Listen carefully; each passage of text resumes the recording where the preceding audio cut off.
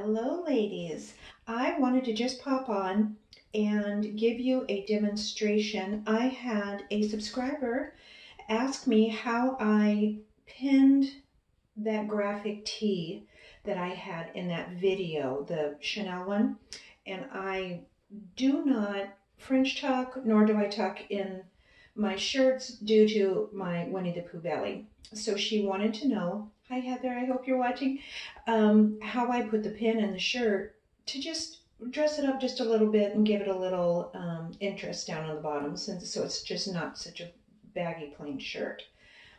You can use any pin or brooch. Now this one has the actual pin going vertical, and I find that a little bit easier for the application that I'm going to show you right here. Is you just kind of scrunch it up a little bit, and then you just stick the pin right in, and it will hold. Well, I didn't do a very good job there, but you get the gist. Here, let me do it again. You just crunch it up a little bit, and then you stick the pin right in.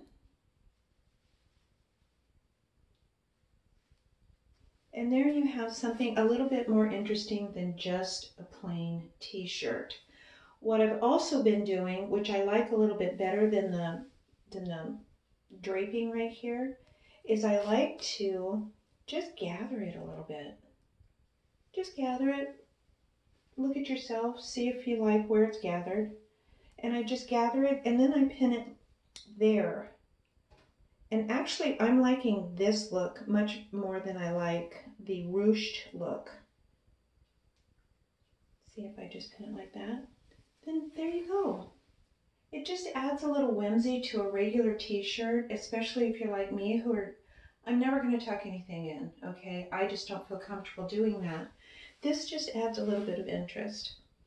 Okay, Heather, I hope that helped. And please, if any of you have questions, go ahead and send them to me. I'll try to do my best to answer them if I can. Hi, Bisou. Hi, honey. And you ladies have a beautiful day. And thanks for watching.